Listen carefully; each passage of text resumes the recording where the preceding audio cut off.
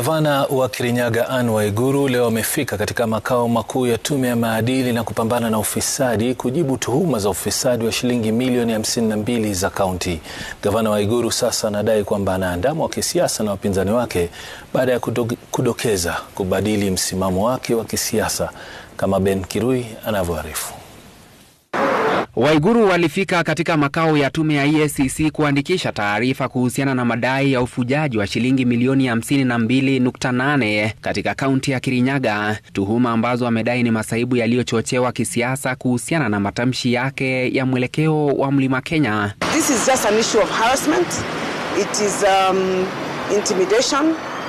It is political, and they wanted this picture of you people here and me here because of politics. Siku za hivi punde, Waiguru ameonekana kuyumbayumba kisiasa licha ya awali kuunga mkono handshake kati ya Rais Kenyatta na kinara wa ODM Raila Odinga, na vilevile kushabikia Odinga kumrithi rais kwenye uchaguzi mkuu ujao. So this is pure politics.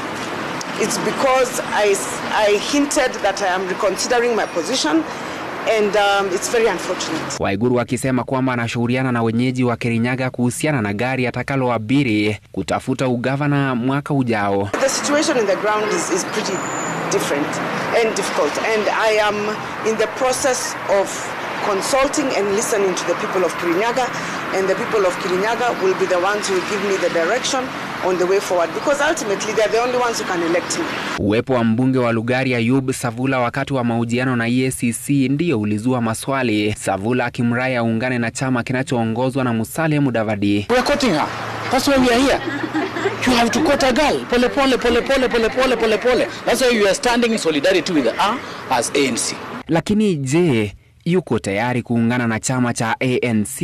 You know, in politics you choose to believe what you want to believe. So for me, I need to chart a different path. Gavana Waiguru sio mgeni wa tuhuma za ufisadi. Alipokuwa waziri alihusishwa na sakata ya kwanza ya NYS. Sasa akitakiwa kujibu maswali kuhusu ufujaji wa pesa katika kaunti ya Kirinyaga. Swala la iwapo anaandamwa kisiasa au kuna ukweli kuhusu tuhuma za ufisadi dhidi yake ni kitendawili ambacho EACC inafaa kutegua. Ben Kirui, runinga ya Citizen, Nairobi.